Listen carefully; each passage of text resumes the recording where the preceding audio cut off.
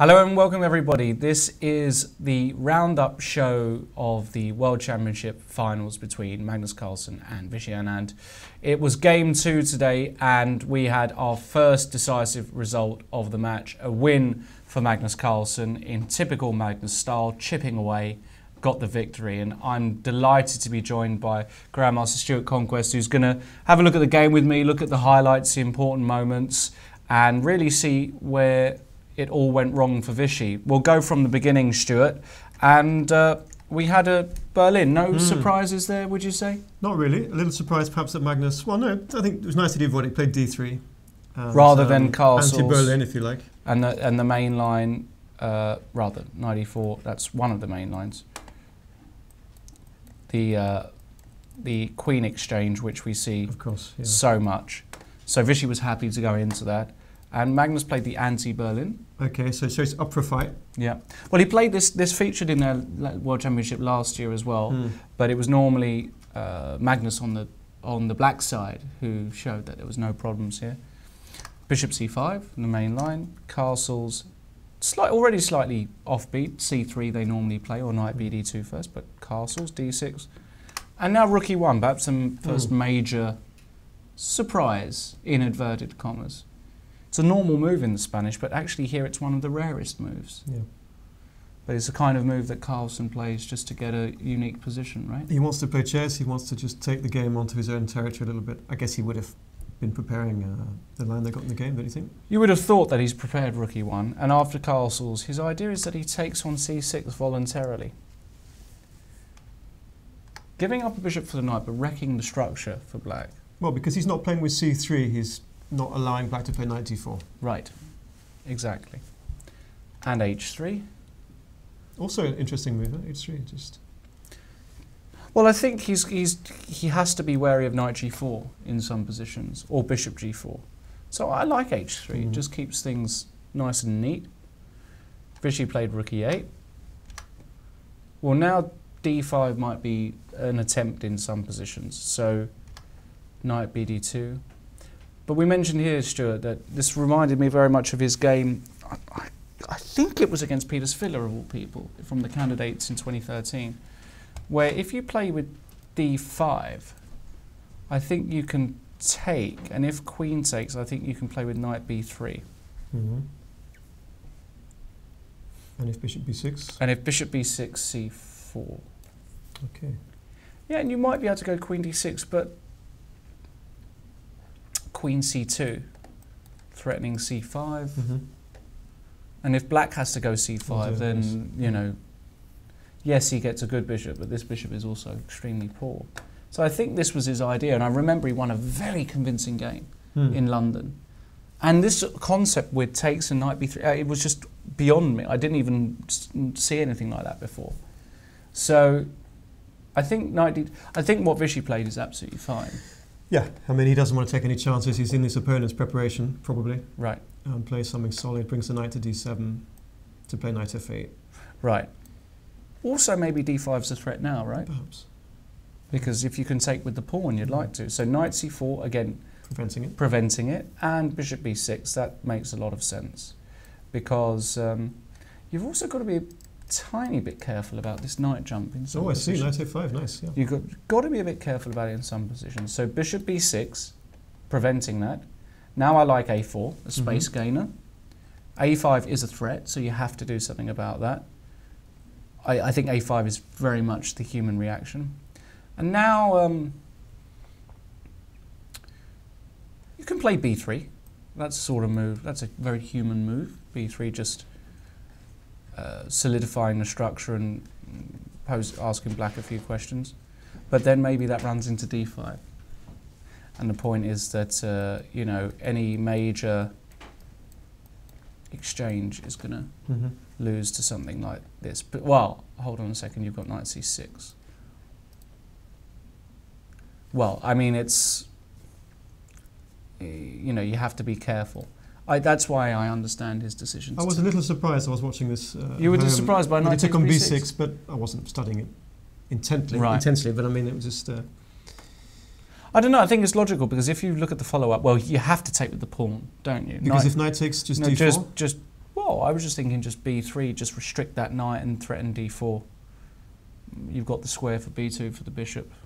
This looks like a nice... Black's pawn on a5 is potentially a weakness. Well, it's a a long-term fixed weakness, right? And white isn't.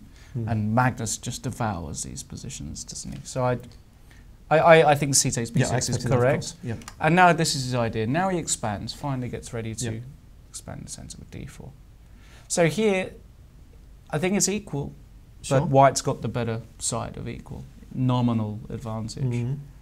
If you had to take a colour, I'd take white. Queen c7 looked normal to me. He could have played bishop a6 or something, couldn't he, instead of queen c7?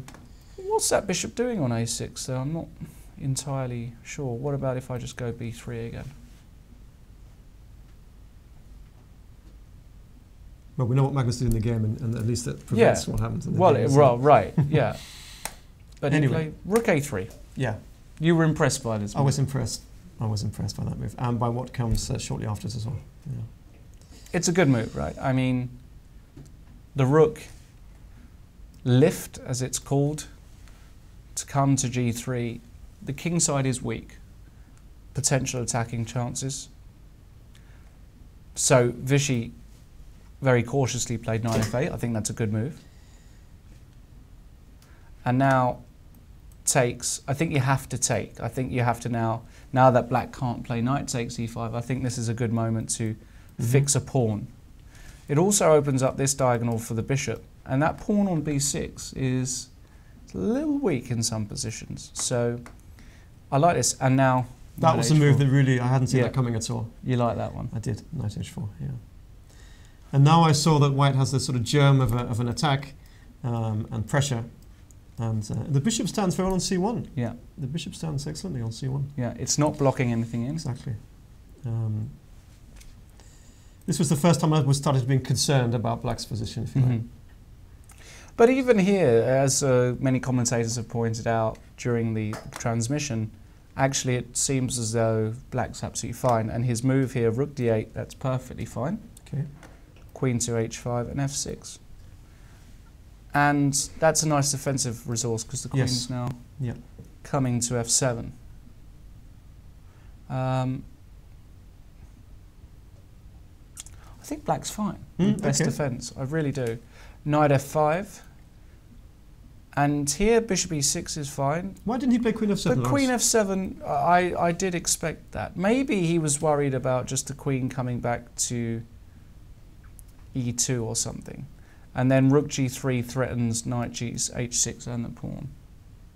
But maybe you just go knight g6 here and say, hey, well, okay, and what? And what? It seemed after f6 he was bound to play queen f7 next. At least to me he did. Yeah. But he played bishop e6. Okay. Rook g3.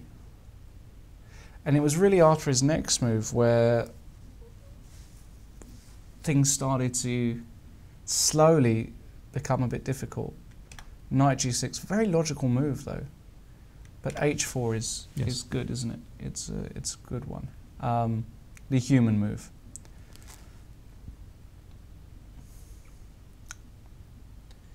I just felt that white stood better here. Just slowly improving, isn't he, his position, white. And his threat is easy. Queen g4, h5, and good night, basically. There's just too many threats. And short of what he did in the game, what is black's defense here? Well, this is the point. I'm not sure what his defense is. Do you play rook d7 here? Something like that. Then there are all kinds of mad lines with bishop h6, and it's just a complete havoc. Is that the move? Rook d7, just giving added protection, and the queen, of course, covers. So queen g4, maybe you can just go knight f4, say, okay, where's your attack, my son? That's what she might say in a very patronising way. But no, he played knight g6, h4, and now he took. And I think this is a key moment. That's a concession, isn't it? It's definitely a concession. It's a concession because I think Vishy may have underrated after pawn takes bishop, knight f4, only move. Yeah. Knight f8 runs into bishop h6, and white's attack, you know, rook d7, rook e4. Starting to become really serious. So you have to go knight f4. Takes, and I think the key move, rook c3. position has completely changed. But if we see this queen controls the e8 square very importantly, meaning that the rook cannot ever move from the 8th because rook e8 is mate in 2. So rook c3, and the more you look at this, the more you study it prevents queen f7 by hitting the c6 Right, exactly. So queen f7 is now impossible because c6 falls. So now black has got a bit of a task. Well, he played c5 quite understandably, and now another extremely precise move by Magnus, rook e6. Again, preventing queen f7. Because of b6. Because of b6. So black defended b6, rook a b8, and now another very, very good move by Magnus, rook up to c4. Yeah, it's just power chess, move after move, isn't it? It's just, it's art, isn't it? It's just, it's a masterpiece. And what has Vishy done wrong? I mean, hardly anything. What's he done wrong? Yeah. What has he done wrong? Very little. And I saw this idea of rook c4, rook e4, rook ce4 in the game, and I just thought if you get that configuration, dominating the e file, always threatening this mate, pawn on f4 is weaker than the pawn on f5, should be good for white. Queen d7, understandable, and king h2, that's another very to stop precise the queen exchange. Move. Right. Because now if you want to swap queens, whoops, rook e8 check, and you win the queen. So you can't do that. So Vishy went a bit passive. Maybe he should have gone rook e8, but even this is, are you ever going to allow white to have this pawn? I mean, it looks disastrous. The thing is, when you're under pressure, it's the kind of position that's going to crack, you're going to make another mistake, right? And then it's really going to be serious. It's already borderline serious. It's already serious. And rook f8, that's passive. But what to do? Now rook c4. He didn't even bother with this pawn. He didn't take on f4 Lance, which, he just thinks he can collect when he wants, I guess. I think it just gives black more checks in certain positions with the queen. And sometimes you want to attack the queen without check. You see what I mean? So maybe Vishy wants to play rook b e8 next move, and he's just stopping that. Also possible. Well, then rook e4 again. I don't know, but this just stops any counterplay. Apart from after, rook e7 is now a massive threat, right? So rook b7, preventing rook e7, and now again, white's got a wide variety of different moves, but I very much like mine. That's a nice visual. That is power, right? Power, that is power. There's really not much more power you can get up 1-9 than that. Alekine's gun, is that what it's called? That's what it's called, yeah. You told me that in the break. Queen behind 2 rooks, down open file, yeah. And now rook e7 might be just a threat. Followed by queen c4 and all kinds of queen f7s. And so he went b5. I think that's not only just to try and get some play on the queen side, but just to stop queen c4. Yes. And again here, you might have been able to play rook e7, but this is a Magnus move, b3. Just keeping the status quo, not rushing, because he understands his opponent is under huge pressure. Protecting a4 and saying, okay, now it's around this time they're getting a bit short of time. So already it's difficult. Well, Vishy took, you can't blame him.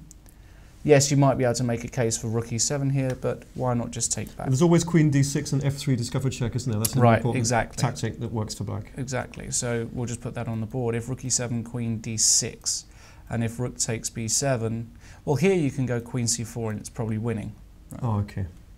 But yes, in other words, it just to demonstrate the tactic in its natural state, f3 check is very, very dangerous. But he just took. Just didn't rush. Okay.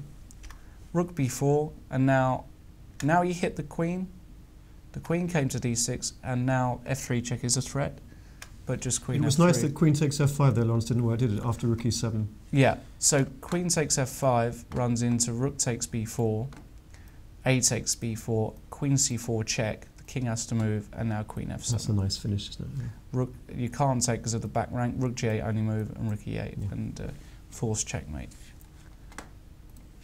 So queen d6, queen to f3, and now I think, you can't take here because of queen b3 check. So queen f3 is just another very classy move, actually. Multi-purpose move. What do you do with black? I mean, what moves do you have here with black? Very few. You have to take, Well, it's the old lesson, rook on the 7th rank. Rook on the 7th. And now, you know, there are all kinds of ideas, again, with the back rank. But more importantly, maybe white's just threatening to go f3. Black has to make a move, right? So he played f3, which I think is correct. Okay. g3, and now we see the howler of the whole tournament.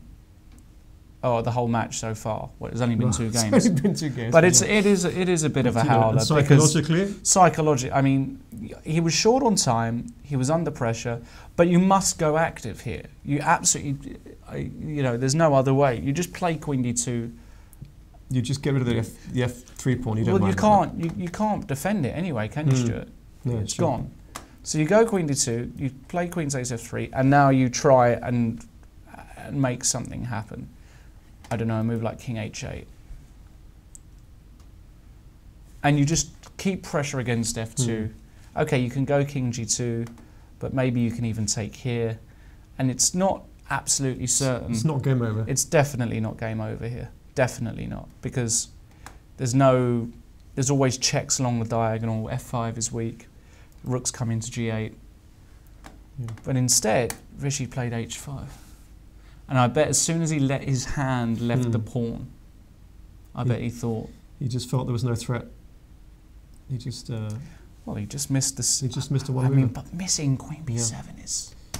I mean, that move is really... That's elementary. And that's it. That's just game over. That's rook takes g7 is impossible. You have to go queen takes e7. But clearly there's no point. And that's it. And Anand resigned. You know, Lawrence, people make mistakes. The best players in the world make mistakes when they're under pressure. He was under pressure on the position, on the clock a little bit. And Magnus, every move of Magnus of about the last 15 moves chiseled has been away, didn't it? chiseling away. Just brilliant. Creating something out of nothing. Brilliant? Yeah. It's just fantastic. And then finally, Vishy cracks. Okay, I mean, it's easy for us to say, yeah, he played h5, one move blunder, but think of all the pressure that led to that mistake.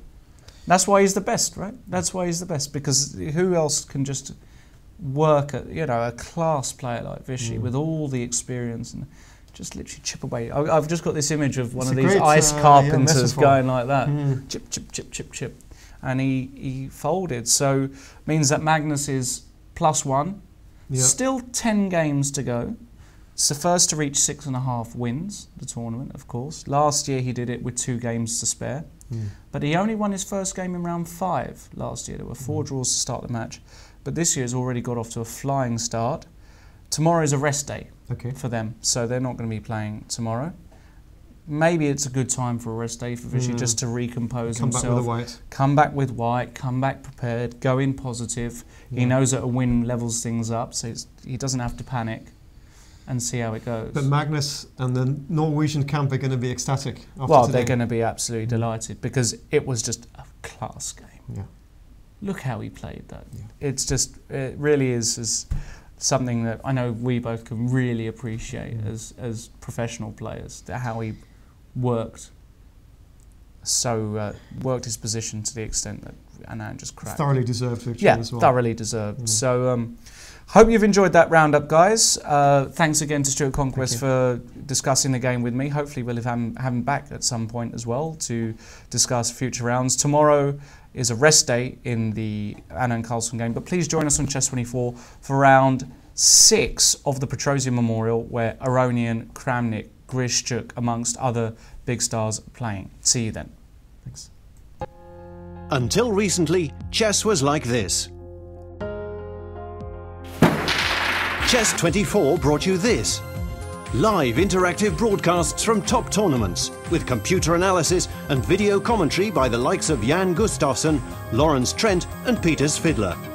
A play zone where you can take on opponents from all around the world 24/7. Interactive beginners courses ensuring you pick up the basics fast while having fun. A tactics trainer to sharpen your chess by solving puzzles adapted to your level. Hundreds of interactive videos letting you watch and learn from star players such as Vishy Anand, Peter Svidler, Paco Vallejo and Hu Yifan.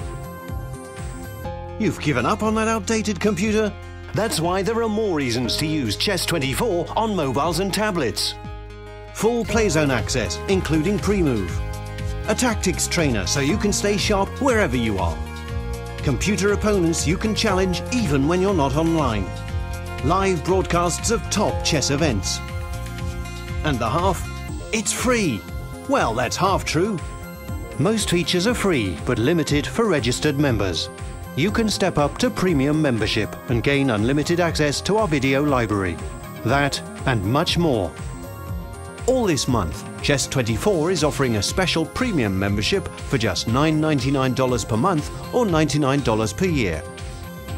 See you at chess24.com.